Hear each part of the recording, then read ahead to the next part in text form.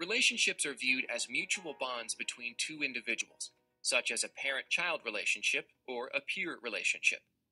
Relationship building is the process of establishing emotional connections with others, starting from birth, which are based on trust and intimacy.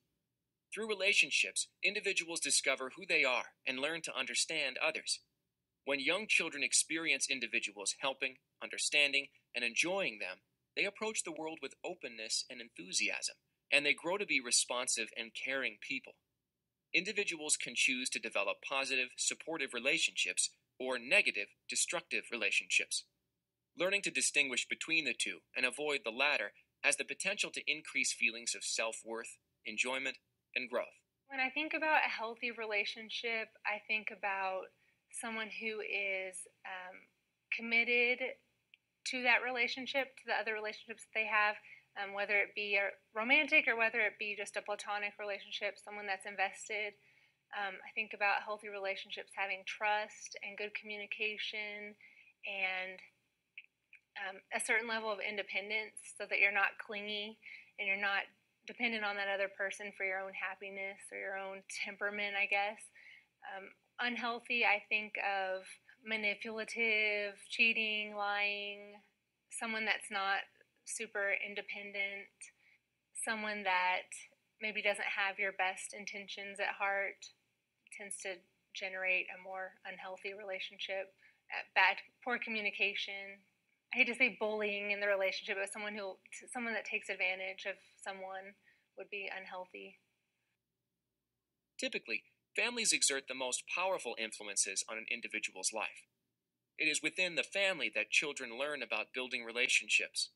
Children who experience warm, responsible, and trusting relationships are better able to manage their feelings and cope with the ups and downs of life. Regardless of whom a person lives with, the family environment can be a strong source for developing adolescence, providing close relationships, strong parenting skills, good communication, modeling positive behaviors, and learning how to establish and maintain positive relationships. Your family is a lot of times the people that are modeling to you what kind of relationships you should be in and what's appropriate and what's not and what you should expect and what's not okay. And so your parents and your guardians and your brothers and sisters have such an opportunity to show you what a healthy relationship could be and kind of get you on the right track. Because families play such a large role in how individuals manage relationships, an individual's family culture is often evident when examining their relationships outside of the family. Family culture is defined as the norms, roles, rules, customs, understandings, and expectations a family employs. For example, if an individual grows up in a very close-knit family, chances are that individual will have close-knit relationships outside of the family. In addition, parents who display good relationship skills show their children how to relate to people outside of the family in a positive way. This contributes to the children's ability to develop their own relationship management skills. Family culture and the expectations and rules a family has are impacted by society. Families from different regions are more likely to have different family dynamics because cultural patterns affect family relationships. Positive relationships look different in different cultures, and what would be considered a positive relationship in one culture may not be considered ideal in another. For example, the Chinese culture emphasizes on respect for authority and devotion to parents and elderly. Therefore, parent-child relationships are more hierarchical when compared to American parent-child relationships. Healthy family cultures contribute to healthy family relationships by reinforcing positive values and habits. Understanding cultural beliefs is an important part of building positive relationships within and outside of the family. In addition, peer relationships play a large part in growing up. Peers exert powerful socialization influences and pressures to conform. The impact these relationships have can either be positive or negative. Individuals can develop positive relationships with their peers by spending time together, participating in shared interests, and working toward common goals.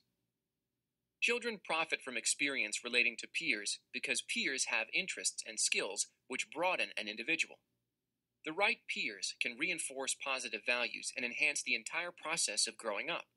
However, Peer relationships also have the potential to encourage problems, such as unhealthy and unsafe behaviors. Understanding how to manage negative peer relationships is very important. So, peer pressure isn't always a bad thing. Sometimes your peers can get you to do things that you might not think that you're capable of in a positive way, like encouraging you to try harder at school or go out for a team or club, or maybe just taking a healthy risk that you normally might not take, and they give you that little boost. I think, especially in high school and middle school, there is a tendency for peers to be more. Not always, but to have a bigger impact on the negative side of peer pressure.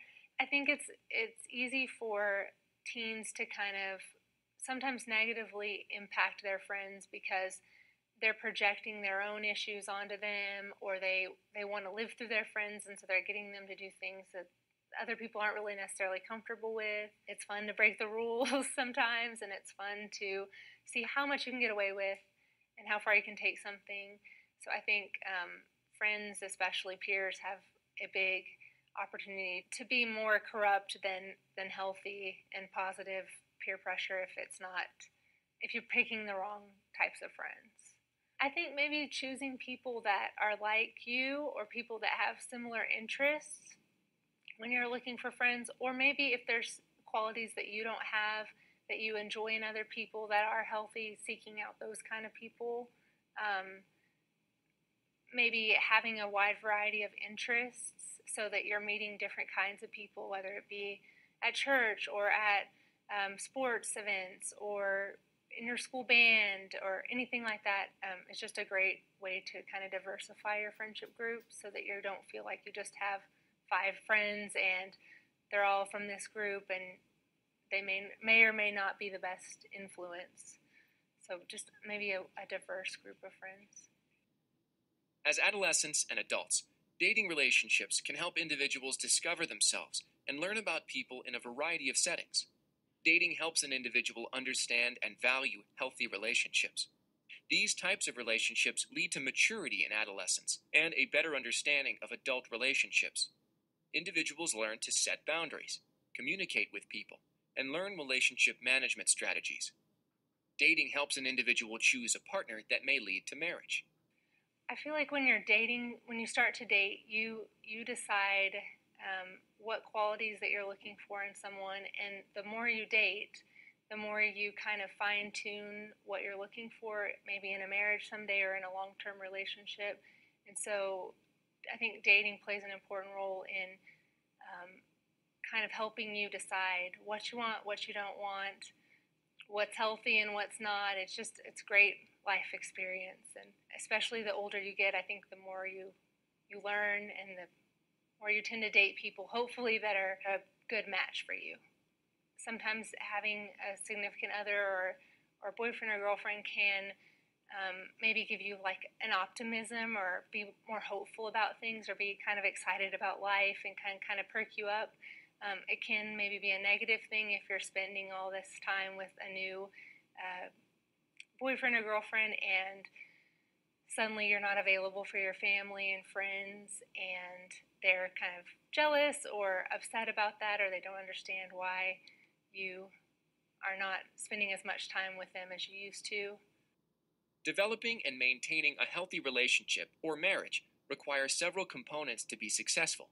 These components include respect, honesty and trust, friendship and appreciation, respecting boundaries and expectations, sharing and contributing to goals, as well as communication skills. Both partners must be willing to spend time and energy building these skills and improving their relationship. Doing what you say you're going to do, respecting people and giving people their space when they need it, not being clingy, really listening to people. I know that kind of goes with communication, being an active listener, and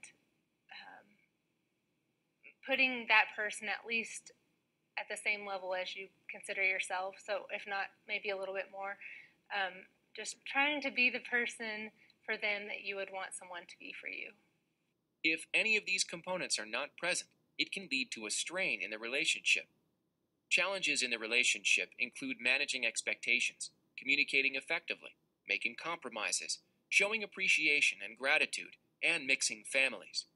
Overcoming these challenges may be achieved through listening and understanding, being willing to forgive and let go, believing in the importance of the relationship, seeking guidance and counseling, and communicating openly.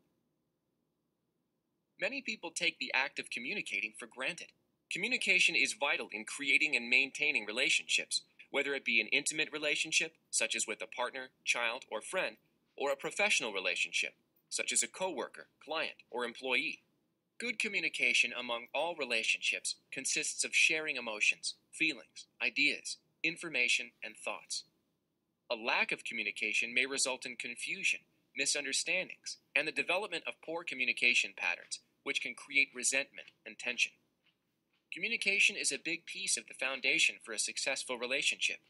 Open and honest communication is fundamental to fostering couple satisfaction and is an important element of a healthy family unit.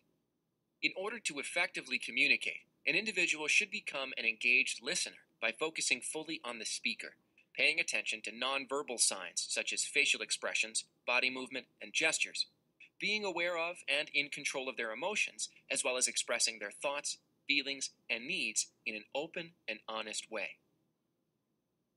Creating meaningful relationships is often about sharing our lives with others, and technology can allow us to do so through photos, videos, and text.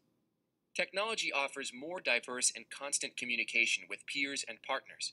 It gives individuals a larger dating pool, allows for connection between long-lost friends, and it permits families who are geographically separated to keep in touch.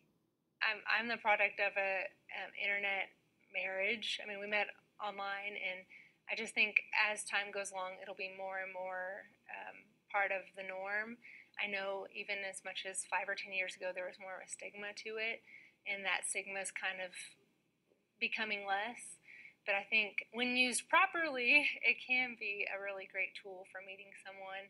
You do have to be extra careful about people not being honest with you or telling you things that aren't true, and catfishing, as they call it these days. But you just have to kind of be aware of people online just as you would be aware of them if you were meeting them in person. But I think more and more with texting and Facebook and Twitter and just every, Tinder, all those, there's all kinds of things right now that you can get on to meet people. I don't see that going away. While technology can enhance communication, it can also be a source of social isolation. Many people tend to not verbally communicate anymore, as they choose to use technology to communicate for them. This has affected interaction with others and has affected quality time with family and friends. Technology also has the ability to change the clarity of the messages individuals are trying to convey. The lazy approach of technology has led to a decrease in the amount of effort put into reading and writing. All your communication should not be written like through text or emails. I think it's really important that you still make time to have phone conversations and to have ample time to go on dates and meet in person, and not.